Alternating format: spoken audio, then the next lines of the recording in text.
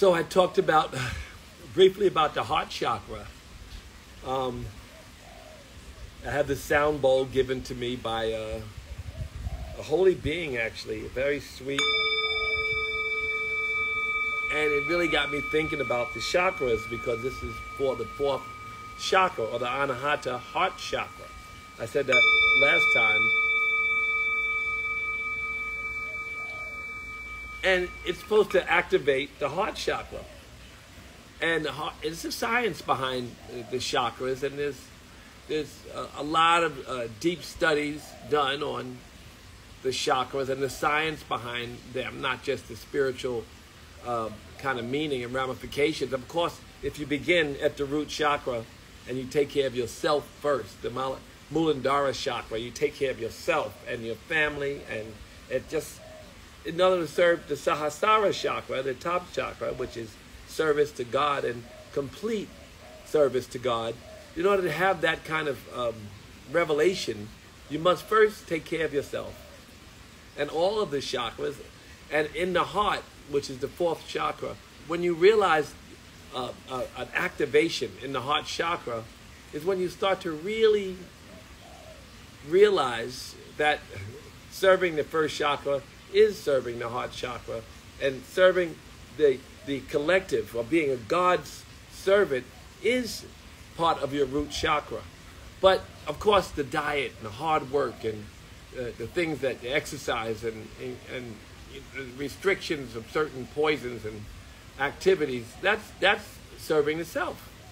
It's a very critical and important component, because people, you ever see people burn themselves out? They're doing all this good for everybody else, but then their body is falling apart, and then they're not really alive and awake in the way they could be, because they're so burnt out by giving. A good giver is a great getter, it's true, but you have to take care of yourself to serve God. To take care of the temple, they would say in the Bible, wouldn't they?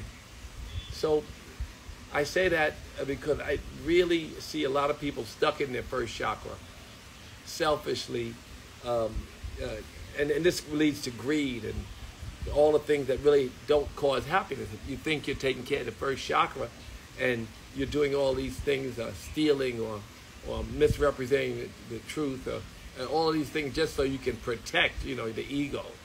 This idea of a Brinivesha yogi speak of, fear of dying, or fear of not realizing what it is that you dream about, So you do these things and selfishly you think you're serving yourself, but selfishly you separate yourself from God, and you separate yourself from the real root, the real cause of happiness. So if you're serving the first chakra, then you are serving the rest. Because as a person, what do you do with your exercise? Where do you go? What can you spend time, and can you spend your energy helping others? And can you derive happiness from the work itself? Can the work become your prayer?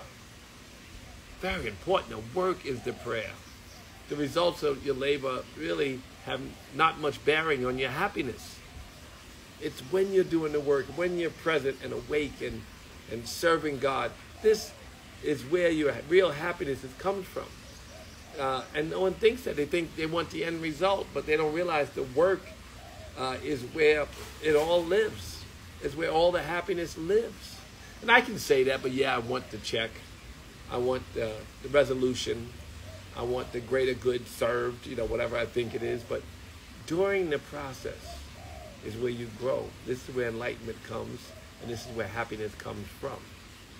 So I just wanted to go back to this talk about the chakras, because people seemed interested to know, why is it that if you're such a spiritual being, you must serve the Muladhara or the first chakra first? Because you can never serve God unless you serve yourself first. And how you serve yourself has a lot to do with the spinning chakras and the Sahasrara chakra. It has a lot to do with the rest of your spirit. Because it's not, when you say I'm serving myself, it sounds like it's, a selfish act. God said, take care of your temple. Watch what you eat. exercise, to do the things that straighten you out. I mean, and also when you're taking care of yourself, yes, put up boundaries, but don't lock yourself out. Don't live in a bubble. Don't be a miser. Don't build up things that you don't need, because they're going to cause suffering, and then you're still stuck, never leaving the first chakra, trying to figure out how to take care of yourself. There is a real science to that, and from there you can evolve. All of us want to be, we claim we want to be enlightened, but it's going to require obedience to God. It's going to require obedience. And I'm really, trying to stress that there's a way to take care of yourself, and there's a way to take care of everyone in the collective as part of the process. And I was thinking about it because, again, playing with this bowl, I'm getting better. Last time you saw me, can we activate our hearts? And when we activate our heart, can that become part of the root chakra's work as well? Can they all be related? Can your creative and your service and can all those things be part of an obedience to God? If we can bring it all home, this is what enlightenment feels like, looks like. It's a process. And so we have to really, we have these books, these scriptures. And I was saying the other day, scriptures are etched inside you. Maybe somebody sat under some tree, and LSD kind of, whatever the drug, there's a scientific name for the thing they use to make LSD. When you sit and you open up the heart, and if you do a Vipassana, maybe a 14-day or a 10-day Vipassana where you meditate for 10 days and 14 hours a day, it's almost like taking plant medicine. It's like revelations come. You sit through the pain and you continue to sit, and then revelations come. All of life's journey is about self-discovery. There's no shortcut. It's a process, and you have to do the work. You have to have some reservations and some restrictions, and some patience. And we have to accept the little wins. We get used to doing what God wants until it's natural. Then the next thing that was a challenge, something we maybe fell short, we work on that daily until one day it's such a normal thing that it happens every day. And then the next thing you get rid of that is not serving you. And then before you know it, you have not a clean slate, but a cleaner slate. You have less things that are hurting you. Maybe you stop eating animals, right? And maybe after that you started to walk every day. And maybe after that you started to do yoga maybe, or you started to meditate twice a day, and it started to help to clean up. And then before you know it, you have all these good habits. And when you have all these good habits, and that's all your day is filled with, is God's work, or work that serves God or serves the top chakra. When you do that, or the heart chakra, when your good karmic work and your meditation and your physical practice and all these things just consume you, you put down maybe the cigarette, maybe the alcohol, maybe you smoke too much weed, and you think, each one of them is like, oh my God, I'm giving away something that promotes happiness. And then you find the clarity of not drinking kind of feels good.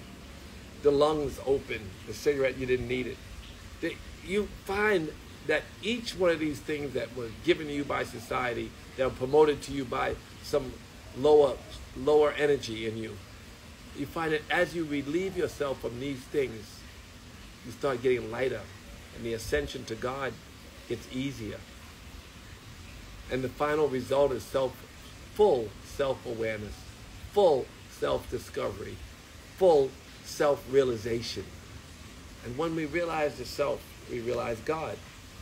Sounds like a lot, but it's really simple. Because the things I'm talking about, you don't need the scientific, I gave you a bunch of Sanskrit words that are more narrow in their description. But I said the other day also, good, just do good. The word good is a motherfucker. Good. I'm going to do good. Not like I got away from robbing the bank. We made it good. Not like that. I did something good. I did something in service for God. Good. You know, dropped my kid off at school. Good. I showed up on time to take care of the collective or to this philanthropic or social or political cause that helps other people. Good. I did good. And if we continue to do those things that serve God and serve the greater cause, the greater collective, and activating the top chakra and Sahasrara chakra, the service, and that wakes the heart up, because the heart is already the reason you're doing it. And then in the bottom, you love yourself enough that you can spare the time to give others. When you love yourself, you're not consumed with stealing and I'm stealing, when I say aparigaha, non-greed, you're not consumed with being greedy. You know, so what is it? Non-harming, non-lying, non-stealing. Asteya, let me see. It's in Sanskrit you have ahimsa, satya, asteya, brahmacharya. Yeah, non-stealing. Don't steal. And steal could mean more things than just take shit, right? Steal just these things that we already know. You don't need a holy man to tell you, or you don't need the Bhagavad Gita, the Bible, the Quran, the Torah, the Yoga Sutras. You need a clean heart. And the clean heart comes from cleaning the heart if it's where it's dirty. Sometimes you lay down and you feel bad because you haven't lived up to the person you want to be. I saw Kevin Lyles said something about being the person you want to be. You put it on Instagram. I'm doing this. And you look at it and say, that's me. I am doing this. Take credit for your goodness in your own heart, right? Don't be so hard on yourself, but be good. Be happy with the goodness you do. Let it consume your heart. Let it be part of your process. Because then you continue to consume your heart with goodness. When that heart chakra, that Anahata Chakra, is really being fed, and through feeding it, it's the feeding of the collective or giving to everyone else. You win. Good givers are great getters. You become even successful in the worldly sense in this lifetime when you follow God's law, when you're obedient. So that's enough preaching for today. I just felt like rambling. And because I started playing with the bowl again. Once I fuck with this bowl lately, let me share some stuff that might inspire somebody. I love when someone tells me, I read your book. I told you this the other day. I read your book and changed my life. Get the fuck out of here. My book? I tried that meditation thing. It quieted my mind and my anxiety subsided greatly because of it. I changed my diet. I stopped eating animals and my blood pressure went down dramatically.